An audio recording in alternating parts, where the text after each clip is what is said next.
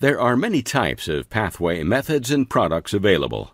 Tray or basket, these are generally the most cost-effective and may provide the best solution in a co-location center where cabling changeouts and upgrades are common. Raceways, these provide the best cable protection, and partition pathway systems allow for both high and low voltage cable to be co-routed, achieving high levels of systems integration.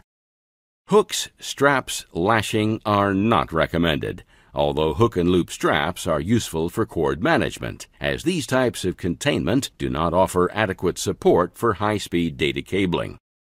The high density of server and switching equipment results in a large amount of individual cables terminating in each server area, and this may also happen at the MDA. Pathways must be designed to accommodate this, allowing for logical flow into the cross-connect fields, enough separation between different server-zone cables to allow some degree of independent maintenance and upgrade, and separation of fiber and copper runs of different types, such as Cat6a and lower specification BAS and data voice cables.